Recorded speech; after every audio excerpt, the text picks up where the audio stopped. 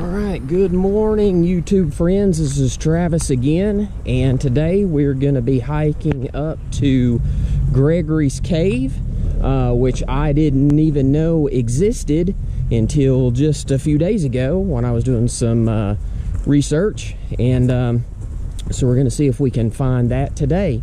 But before we get started, the hardest part is figuring out how to get here as far as directions goes. So let me go ahead and give you the directions on how to get here, and those are coming up right now.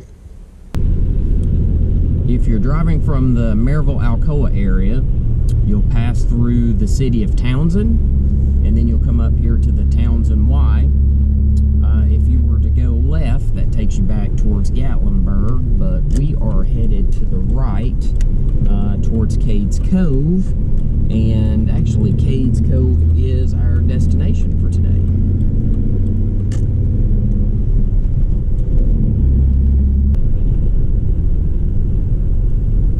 Alright, so we're coming up to the entrance here of Cades Cove. Over to your left, if you would turn there, that takes you towards the campground, the picnic area. There is a store there. So if you turn left, that'll take you to those particular things. But we're going to go on straight ahead up here to the actual entrance of Cades Cove. It takes about 12 minutes from the Townsend Y to get to this point. And as you can see, there are already a few people up here.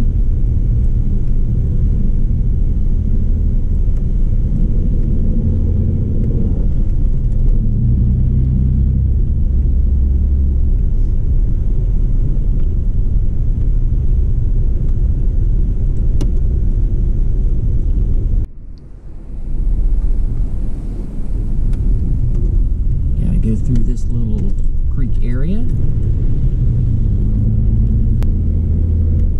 and you will pass the John Oliver cabin, which is over here to our right.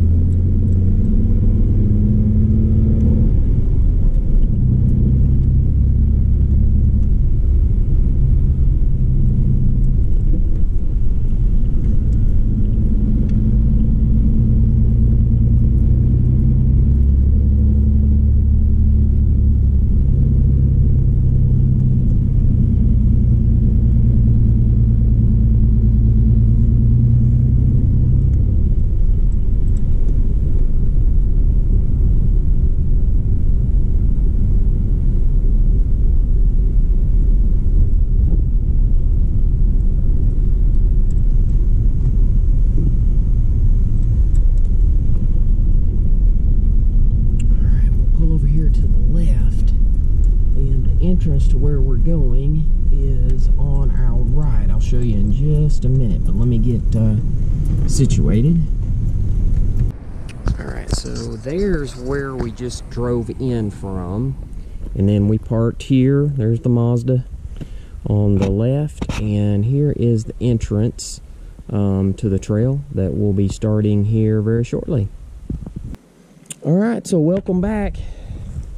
Hopefully it wasn't too hard to find this place. I've been coming here all my life through Cades Cove in the Great Smoky Mountain National Park, and never even knew this was here until just a few days ago. So anyway, let me switch over to my chest mount and we'll get started. Alright, so here's the road. And I don't know if you can see the Mazda in the background back there, but you're only going to walk a few feet and then come up to this gate,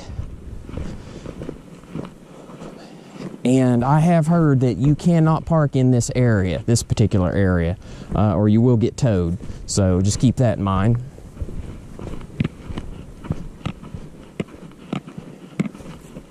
And I honestly do not know how long this takes. I don't really consider it a hike. It's probably just going to be more like a walk in the woods. But I couldn't find any information as far as how long it takes to hike this. So we'll time it and see.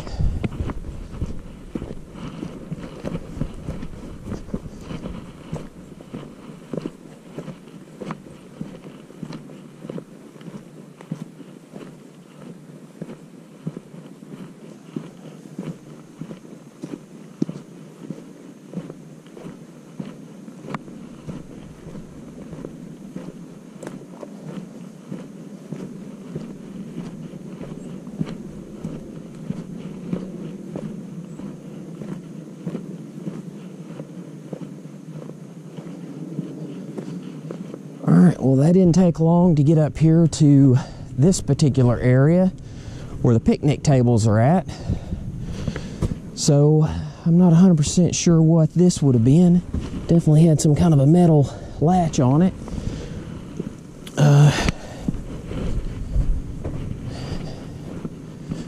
But anyway, here is the picnic areas that I saw in a couple other videos, which is pretty neat. Definitely been here for a while.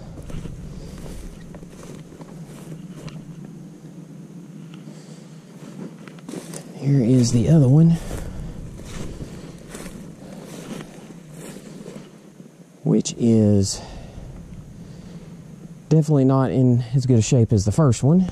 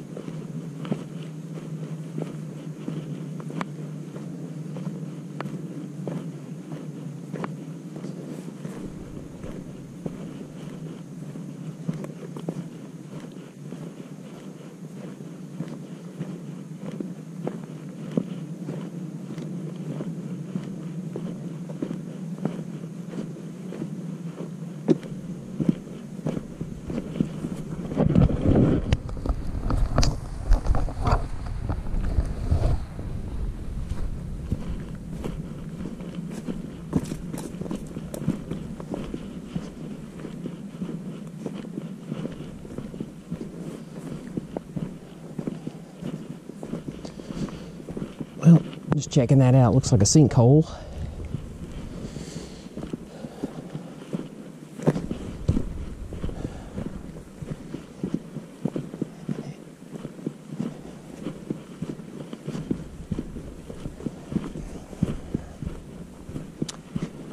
And this might be it already. Which is, if it is, it took me about 3 minutes to walk here. So this is not a long little walk at all.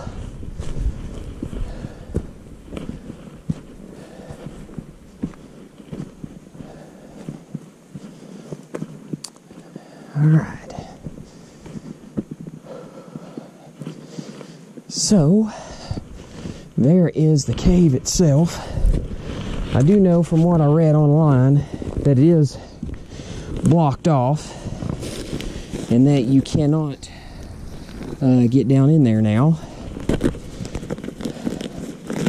But, leave my backpack there for a second. Let's get my flashlight. Since we're here, we're going to go down as far as we can anyway.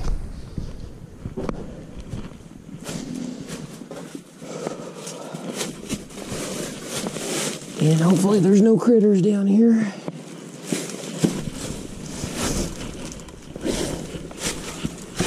Oh, but it is nice and warm.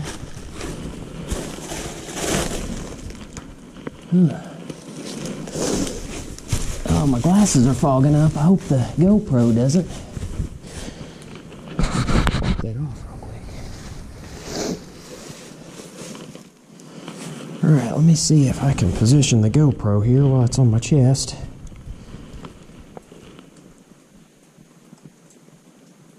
Can't really see much.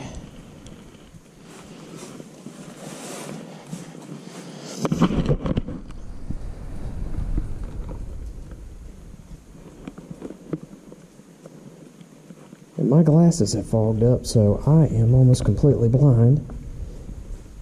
So I'm hoping the GoPro, let's wipe that off a little bit. Hopefully you're able to see some back through there.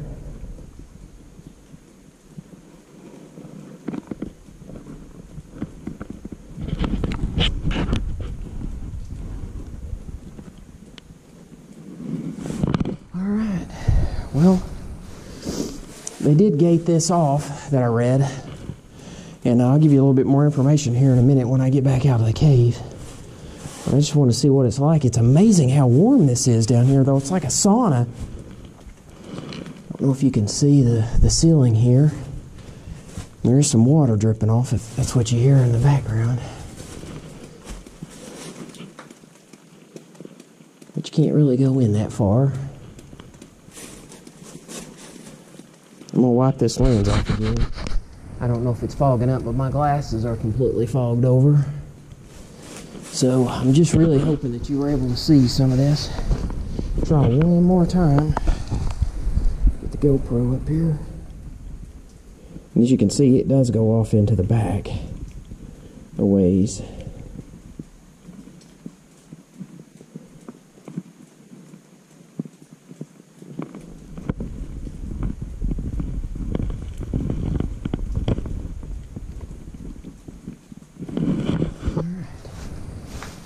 Well, at least there's no critters in here at the moment. I'm sure in the summertime there may be. And actually, with it being this warm, I'm surprised there's not something in here. Let me climb out here. Oh. Alright.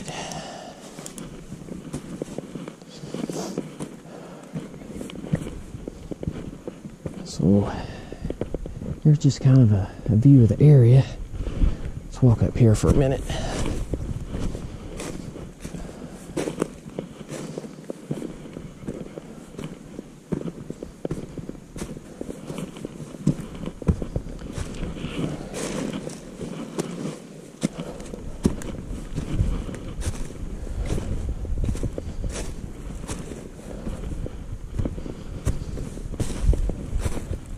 So definitely a lot of rocks in this area. And then here is where we were at. Cave right down below us. So here's a view from up here.